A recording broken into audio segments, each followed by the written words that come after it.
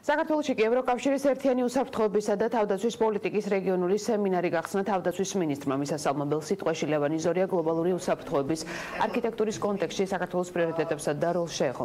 უწყების ხელმძღვანელმა საერთაშორისო უსაფრთხოების დამყარებისა და განმტკიცების საქმეში საერთაშორისო პარტნიორებთან ერთად საქართველოს მნიშვნელოვანი წვლილი და ნატოსა და ევროკავშირის ეგიდით მიმდინარე საერთაშორისო სამშვიდობო მისიებში საქართველოს კონტრიბუცია აღინიშნა.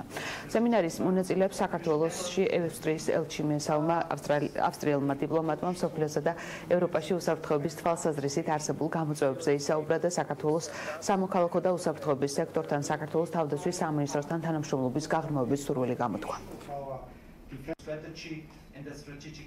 ევროპის თავდაცვისა და უსაფრთხოების კოლეჯის ორგანიზებით ჩატარდა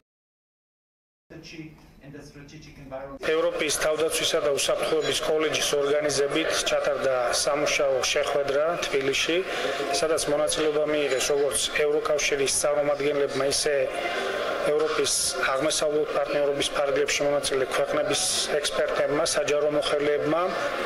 მსგავსი შეხვედრები ხელს უწყობს ერთობლივი ევროპული უსაფრთხოების კულტურის ჩამოყალიბებას, ასევე ამყარებს ურთიერთობას უსაფრთხოების სფეროში ერთიანი სტრატეგიის ჩამოყალიბების თვალსაზრისით, ასევე ჩვენ მივესალმებით მსგავს აქტიურობებს.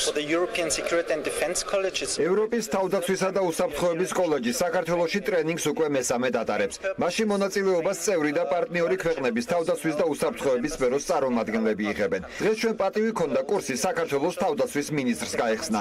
ის ადრე ყველა ჩვენს მიერ ორგანიზებულ ტრენინგს უჭერდა მხარს და ვიმედოვნებ, ეს მხარდაჭერა მომავალშიც გაგრძელდება.